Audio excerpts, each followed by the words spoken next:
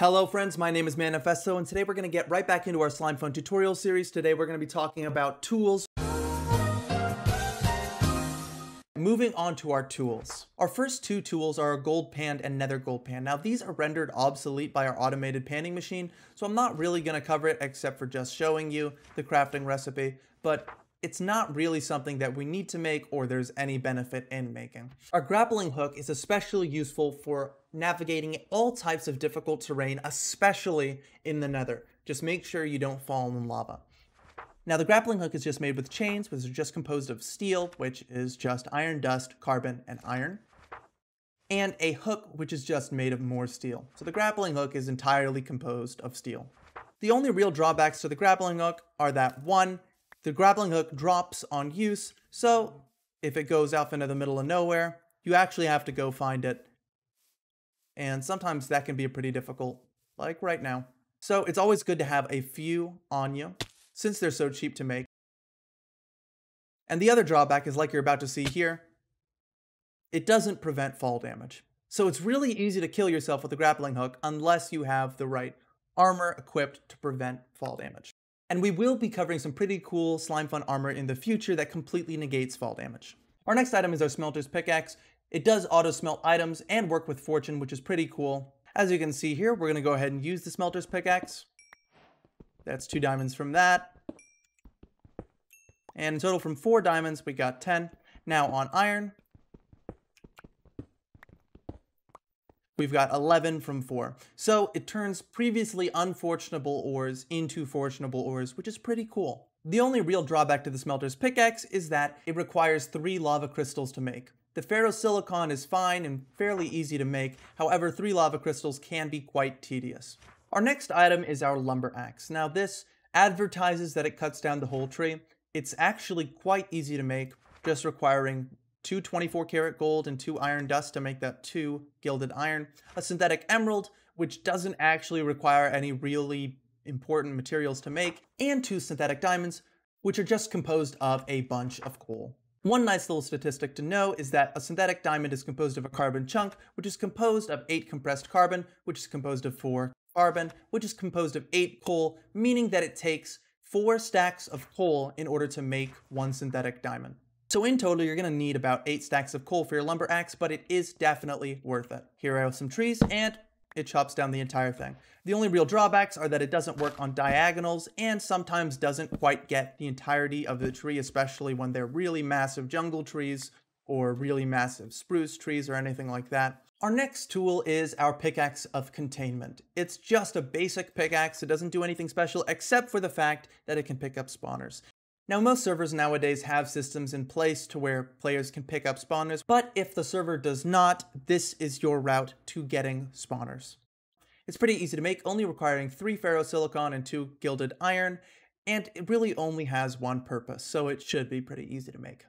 Our next is our Hercules Pickaxe. Now this comes pre-enchanted on crafting, with Unbreaking 5 and Efficiency 3. It's composed of more of that annoying hardened metal, and make sure to make this in a magic workbench, not an enhanced crafting table. Now, this pickaxe does exactly what it says it does. It turns ores it breaks into dust.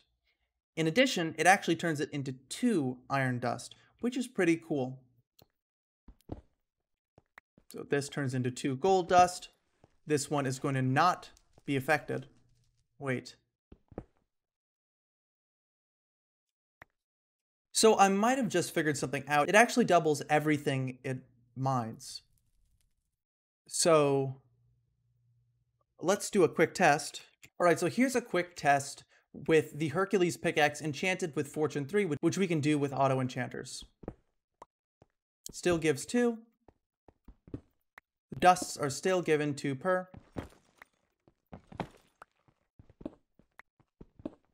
And I just broke 2 diamond ore and got 14 diamonds.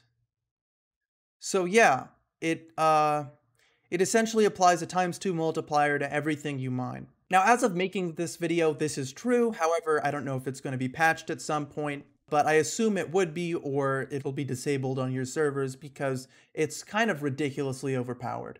So as if the Hercules Pickaxe wasn't powerful enough, it can also be disenchanted to get that Unbreaking 5. However, applying the book to another item will not give it the effect of doubling all ores. That stays with the Hercules Pickaxe. Our next tool is our Explosive Pickaxe. Now this is one that's enabled on most servers and is extremely useful, as it mines all blocks in a 3x3 starting from the center block. So you can use it to very quickly mine out large chunks, and it can also be enchanted with the auto enchanter.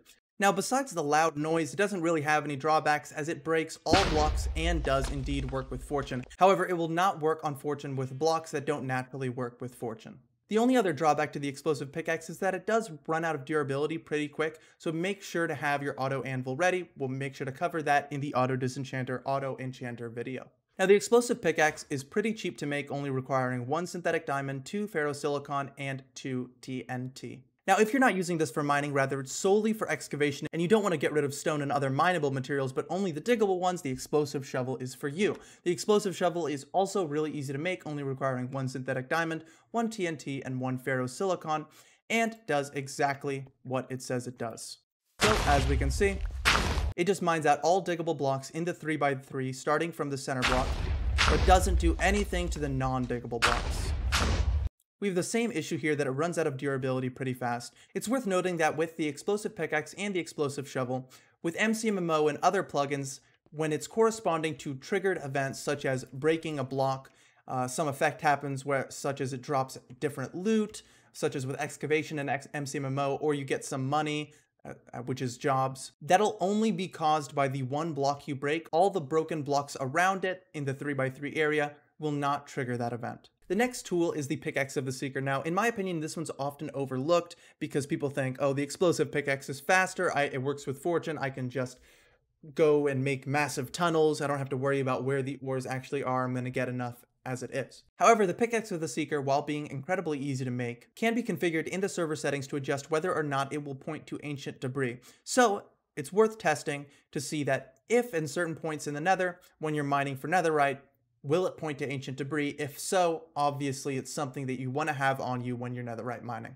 Next is our Cobalt Pickaxe. Now, this is one hell of an item. It's really easy to make because cobalt and nickel, which are the two components required to make it, are honestly really easy to make.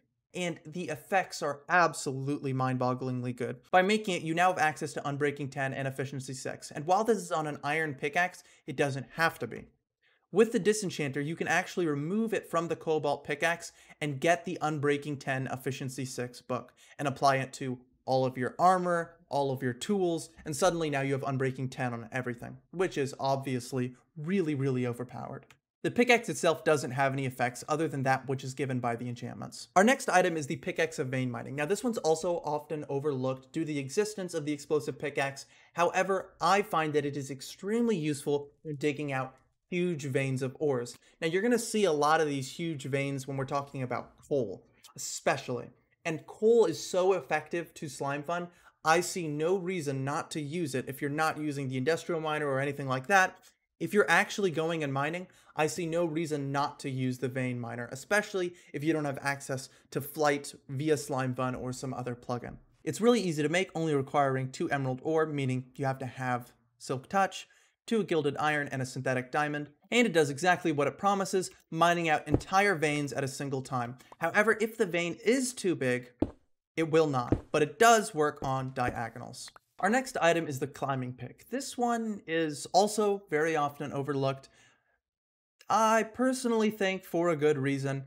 It's not exactly the most friendly tool. It only allows for certain surfaces. Those surfaces are most things. However, I'm not sure how useful climbing is, especially given that, you can build.